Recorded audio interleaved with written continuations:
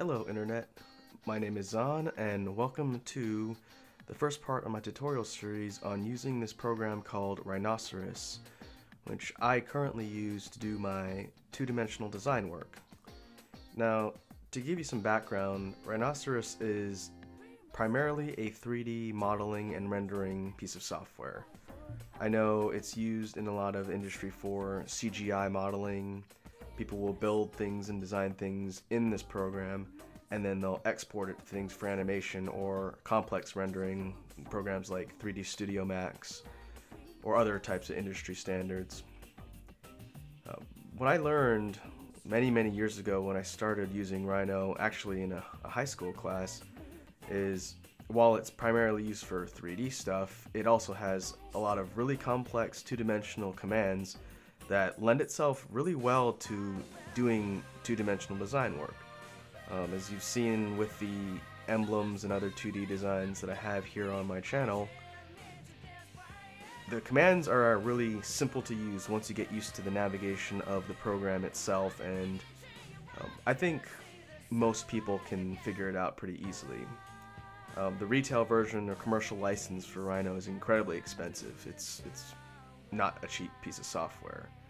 But looking at their website, I noticed that you can actually download the current build of the software with all of its functions usable for 90 days.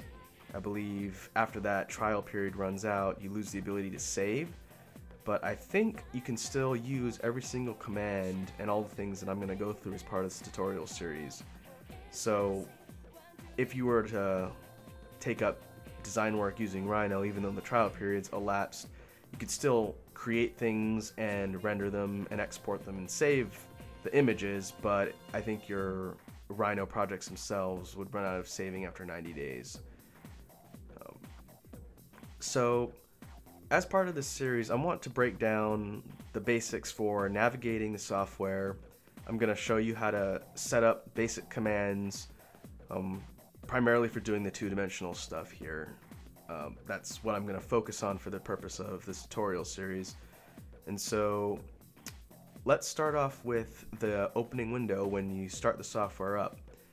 And as you can see here, this is the main window for Rhino. I don't have the default settings here because I've already customized all the toolbars that I use, but when it starts up and you open a new file, you're going to see 4 windows like this. I believe the toolbars up here, at least for this first set, are standard, and I'm going to show you real quickly how to add what I think are useful toolbars to your main UI just for doing the design work. And so basic navigation, you can actually click each of these windows and it changes your working perspective. So if you want to work from the top of your project or in a three-dimensional perspective or from the side or front, you can actually change it by double-clicking one of the windows. Now, for the sake of two-dimensional design work, we're only going to be working in one dimension. I like to use the front window, and if you right-click, I'm using a PC for this, so all of the tutorials are going to be designed for PC commands. If you right-click and hold and drag, it'll turn into a hand and it'll let you move your viewing window, your canvas, if you will. Clicking on commands causes you to enter in the command state, and you can execute those commands to whatever specifications.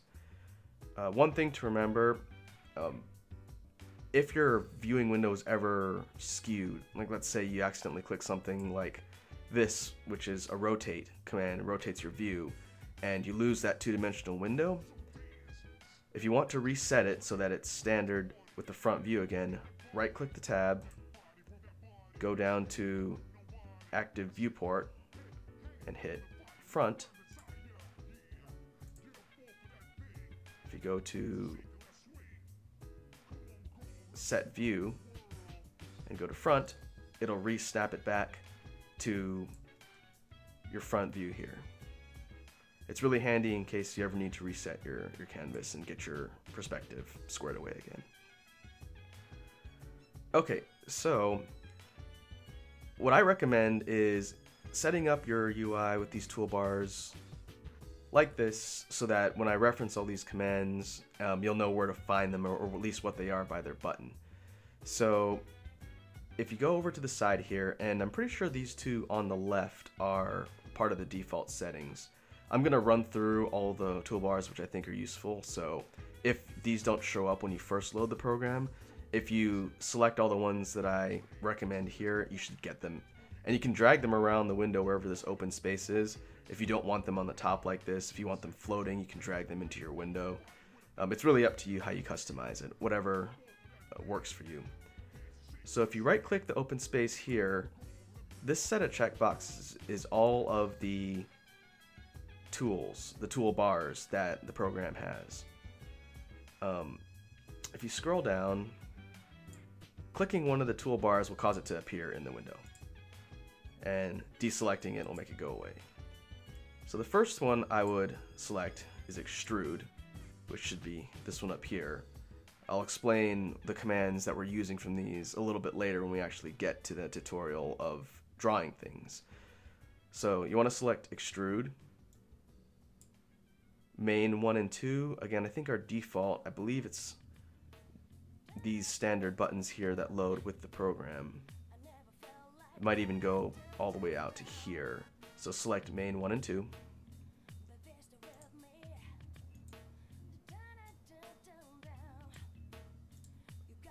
You can see it. You got it minimized, this one here. Scroll down. Select the select toolbar. That should be this yellow one right here. Solid tools. This one is useful for 3D stuff. You could put it on here in case you want to fiddle around with it later, but solid tools aren't really going to be useful for what we're doing here. Standard, you want to select that one. Surface, this one is important. Surface should be this one right here. We're going to be using one main command from that. Surface tools, I believe, is up here. That won't be as useful here. Again, it's got some neat stuff that I can show you how to use later, so you can add it if you want. Transform. Transform is important. You want to make sure and add that one. That should be this one here, which has some commands that are not mirrored on the default toolbar here, but these are all commands that let you manipulate the objects that you're working with. We'll definitely be using that one a lot. So that should get you set up with the basics for your buttons and your toolbars. Again, I'm going to explain really simply how all these are used and actually show you what it means when you're using them, applying them when you're trying to draw things. So let's start by at least looking at the navigation for the window itself when you're messing around with things in here. We're going to be messing around with two-dimensional curves. The whole point of this is to draw two-dimensional curves, and then we're going to render them as two-dimensional surfaces, which gives us our actual image itself. This might sound a little bit complex, but it's a lot more simple than it sounds, and you'll see. So let's start here with the control point curve, which is one of the ones I use the most often. This is basically your line drawing tool, and it's very versatile. You can use it in a lot of different ways. And so if you click the control point curve tool, your cursor changes into a crosshairs of sorts, showing you where your point is going to be. Now if you notice, when I'm dragging the cursor along the grid that you're working on, it's following the grid lines point by point. In any direction I move, it's always snapping to the point, the intersecting point on the grid. That's because I'm using the snap command tool right here at the bottom, snap command. If you click it and it's not clicked by default, that's what causes it to follow the grid. Turn it off, you see it doesn't move around at all. If you're trying to go for some exact measurements or you want to join things up, using that's pretty useful, and we'll see why a little bit later. Now the second command is called ortho. If you turn ortho on, and we'll keep snap on, and I draw a line, Notice how it only lets me draw in straight lines up or down. You can't go diagonals, and because snap is on, it's snapping to the grid increments in each direction we go. So I can only draw segments that are moving straight. Obviously it squiggles because I'm using different points on different axes, but still only letting me move in one direction, up or down. That again is really important for doing flat lines. We're going to use this on a couple commands later, so that's ortho. So we turn that off. When you have lines or objects that you've created here, if you just click on them or drag a window around them and select them, they will turn yellow like this. To select multiple objects, you hold shift to select groups. Pretty common command used in other programs, just like that. Deletes them.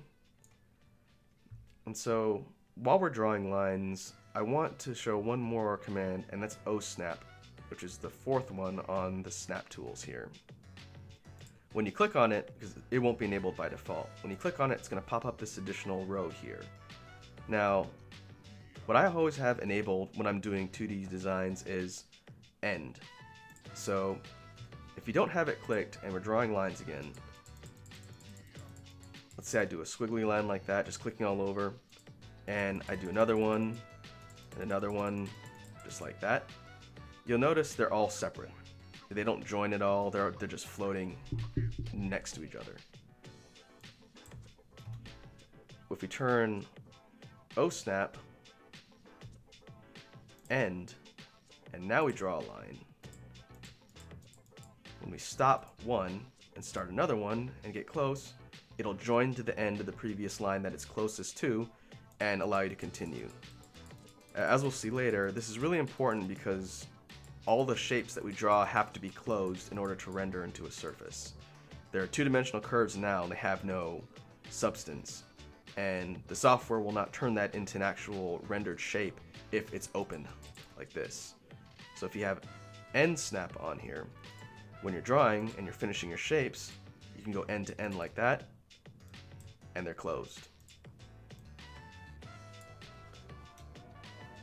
So those basic tools are how you're going to draw lines.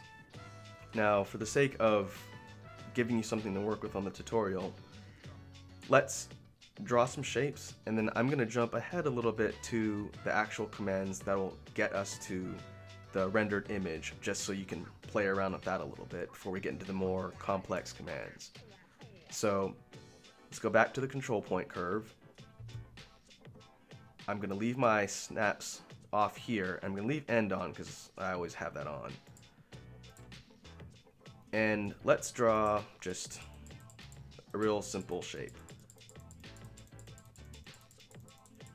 Like this. We've closed it off. When we select it, this puddle looking shape here is a closed curve, and that's what we want. When you have the curve selected, and you go up here to the surface bar, and you click this one that looks like a circle with the circle cut out. It's called Surface from Planar Curves. When you click that, it's going to take the closed two-dimensional curve, and as long as it's closed, it's going to apply an actual two-dimensional surface over everything and make it a shape. So when we click it, it's applied a shape along this whole thing. You could think of it kind of like just drawing a mat on top of something and cutting it out. So when we select it, it is now an actual two-dimensional shape that exists instead of just a floating curve in space. And so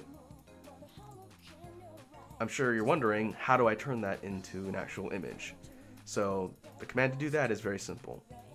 Once you've drawn a surface, however many surfaces you're going to draw, and you've done this, you go up here to this blue sphere, the render command, and it's going to apply and render what you've created so far.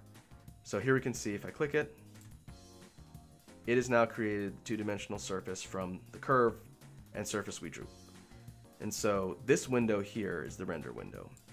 and you may have to play around with your viewport window if you are doing a really large image, because what it renders is dependent on your view in the current window you're working in, front view here.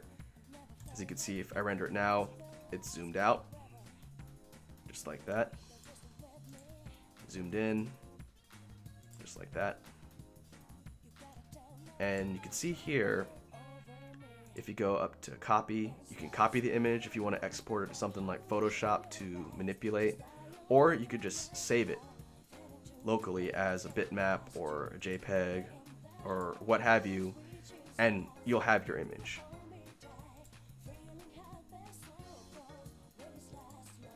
So that's our basic shape creation.